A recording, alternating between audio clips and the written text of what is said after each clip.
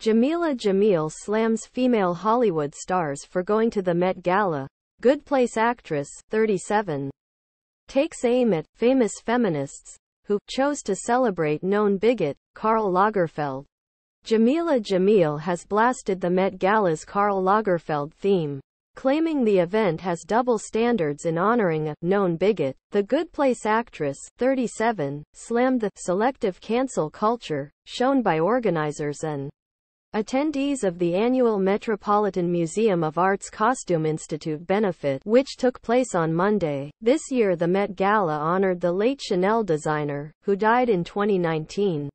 With the theme Karl Lagerfeld, a line of beauty, the event saw a slew of huge names in attendance, including many stars lauded for their outspoken feminist views, including Florence Pugh, Emily Ratajkowski, Michaela Coel and Janelle Monáe. Jameela blasted the fact people had opted to gleefully ignore some of the late designer's cruel opinions while still calling for the cancellation of others whose views they don't agree with. Taking to Instagram, Jameela wrote, "Last night Hollywood and fashion said the quiet part out loud when a lot of famous feminists chose to celebrate at the highest level, a man who was so publicly cruel to women, to fat people, to immigrants, and to sexual assault survivors. And all the women's publications, and spectators online, chose to gleefully ignore it. Nobody has perfect morals, least of all me. But Jesus Christ, we had a year to course correct here, and not award the highest honor possible to a known bigot, and everyone just decided all of a sudden we can separate the art from the artist when convenient. And it's one rule for us and another rule for everybody else. Last night we relinquished our right to be taken at all seriously about anything important." Jameela used the caption of her post to highlight slippery tactics and double standards and warned people should reflect on her points ahead of the next presidential election. She wrote, "This isn't about cancel culture. It's not even about Karl. It's about showing how selective cancel culture is within liberal politics, in the most blatant way so far. It's about showing why people don't trust liberals, because of slippery tactics and double standards like this. And it's not just Hollywood here. The general public online participated and were entirely complicit in the erasure of the truth. Last night, they replaced their pitchforks with spoons last night, to lap that S*T right up. If we carry on like this, don't be shocked when we lose the next election." This isn't the first time Jameela has slammed the decision to honor Karl, who died in February 2019, at the Met Gala. After the theme was announced, she shared a series of screenshots highlighting the designer's controversial previous comments. She captioned her post, "Why is this who we celebrate when there are so many amazing designers out there who aren't bigoted white men?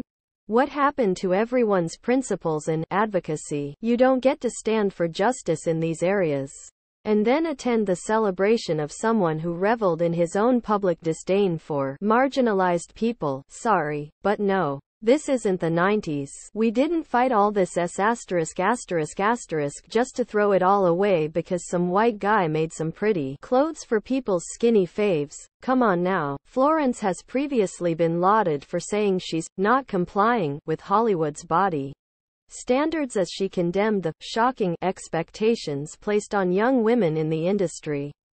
Speaking on Vogue's YouTube channel, she said, "Body image for women is a major thing. From the moment you start growing thighs and bums and boobs and all of it, everything starts changing. And your relationship with food starts changing. I had a weird chapter at the beginning of my career, but that was because I wasn't complying.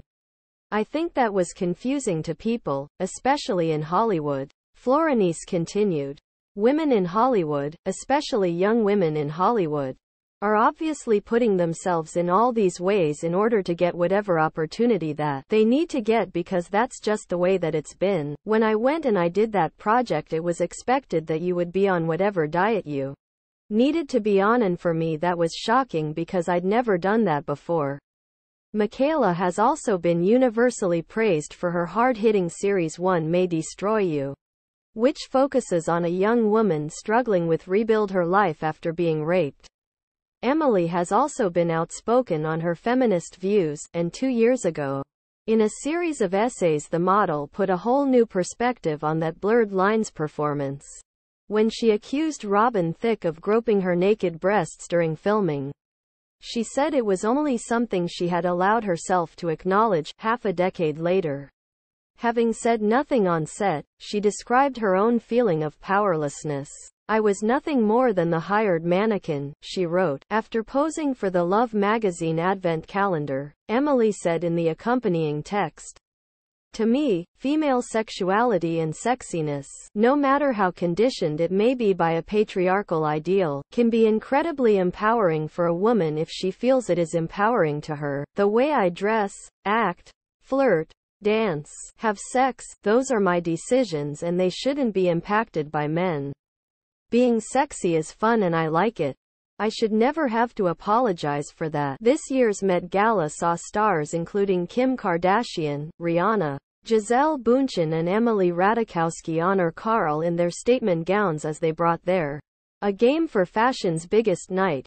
And one unexpected character who stole the show during the red carpet was a stray cockroach, who decided to embrace their moment in the spotlight. Following the red carpet, stars donned even racier looks as they headed into NYC for the after-parties, with Kendall Jenner, Rita Ora and Emily slipping into even skimpier looks for the bashes.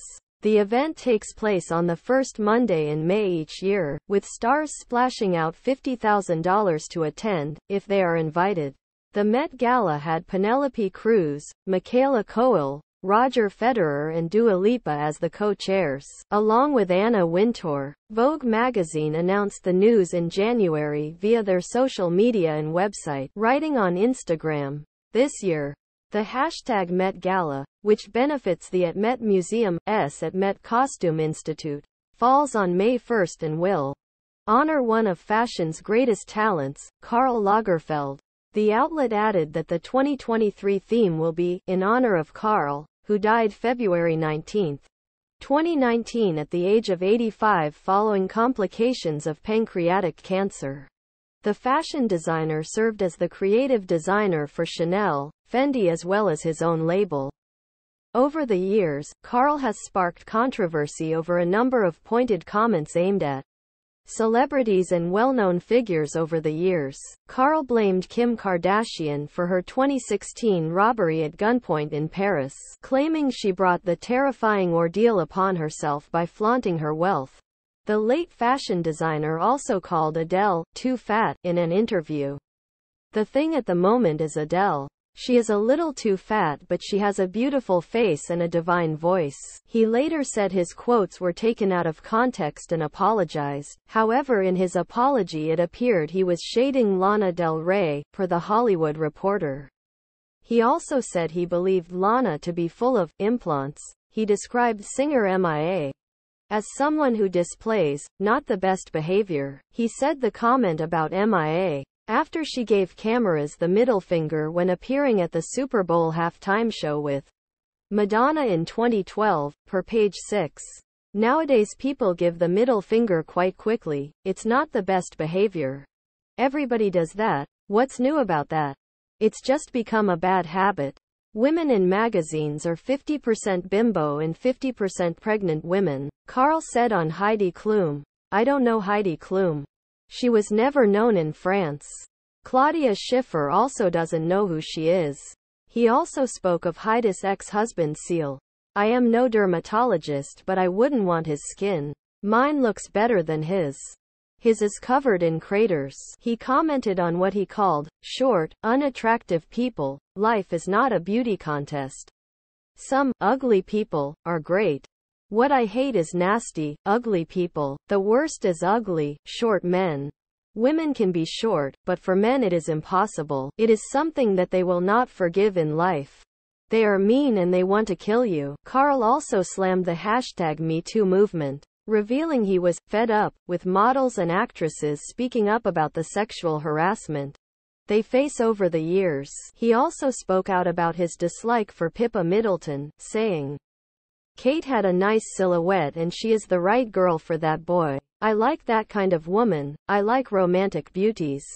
On the other hand, her sister struggles. I don't like the sister's face. She should only show her back. In his book The World According to Carl, he criticized people who wore sweatpants. Sweatpants are a sign of defeat. You lost control of your life, so you bought some sweatpants.